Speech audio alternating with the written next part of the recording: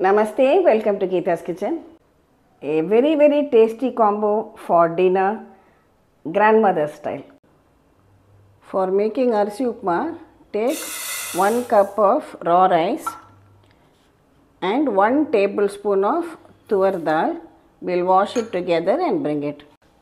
Drain out the water and just spread it on a clean cloth to dry. Leave it aside to dry for about half an hour. You can just keep it inside your house under the fan, that is enough. See, our rice has dried now. We will take it into a dry grinder jar. To this add 1 teaspoon of whole black pepper and about 2 teaspoons of Jeera or cumin seeds. Now we will grind it in the pulse mode so that we get a coarse rava or semolina consistency. We don't want a fine powder. I will grind it in 2 batches. See, it is ground and ready to a rava, that is semolina consistency. Heat oil in a pressure cooker. We prefer to use till oil or sesame oil. Add some mustard seeds, little bit of urad dal, hing. I am adding 4 dry red chillies,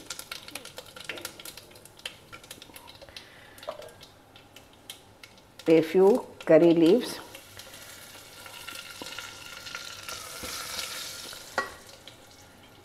next add in 3 cups of water. We have taken 1 cup of rice, so 3 cups of water. About 1/4 cup of fresh grated coconut and allow everything to come to a boil. When it starts boiling, add some salt. Reduce the flame. Now add in this ground rice rava along with the dal, pepper, jeera, everything. Mix it well and allow it to come to a boil once again. Now cover it. We will cook it for 1 whistle and switch it off. As a side dish for this Arisi Upma, we can have with sambar, chutney, gotsu is also very good, even with some pickle. But today I will make Puli Inji, which is also an excellent combination. Here I have soaked a lemon sized piece of tamarind to extract the juice. Now heat some oil in a pan. Add some mustard seeds, some hing or asafoetida, 2 green chillies I have taken, and also half a cup of ginger I have peeled and chopped.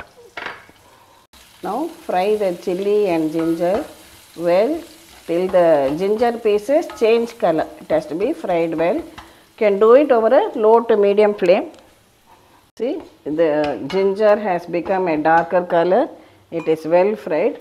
Now I am adding a pinch of turmeric powder,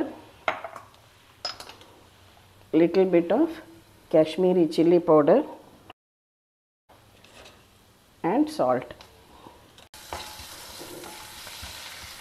Stir fry it. Next I am adding in this tamarind extract.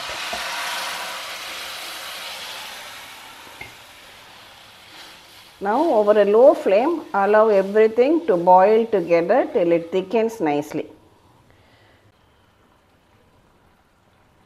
See, the Puli Inji is boiling well, it has thickened also.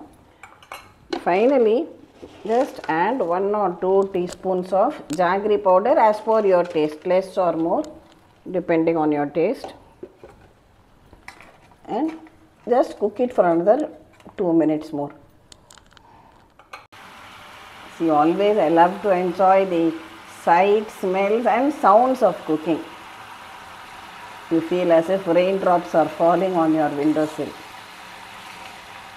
See, it is thickening now. At this stage I will switch it off because on cooling it will thicken even further. Now we can open the cooker to see our Arisi Upma.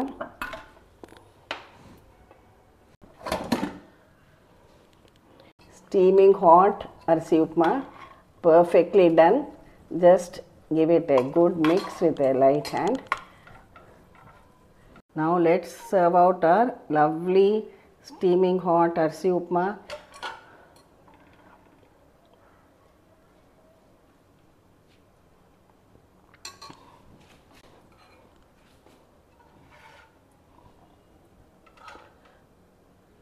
With some Puli Inji at the side. A few tips: when you grind the rice into a rava consistency, you can grind the pepper and jeera separately, coarsely, if you don't like this much of pepper flavor in your upma, but we don't mind it, that's why I have added it like this.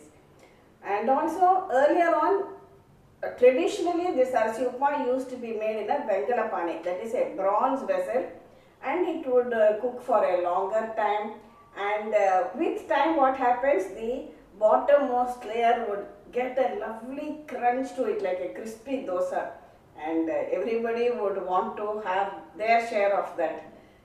And the Vengalapana which I have is very large, it will be too huge to use just for the two of us. We have cooked it in a shorter duration so that people who have busy lives can easily make this at home. Very, very healthy, traditional, tasty South Indian recipe. And this Puli Inji also can be preserved for 3 to 4 days, and you can have it with many other dishes too, even with curd rice. It's a good combo. Thank you for watching the video. Do definitely try out this recipe. Please subscribe to Geeta's Kitchen, and we'll meet again with another interesting episode from Geeta's Kitchen. Thank you.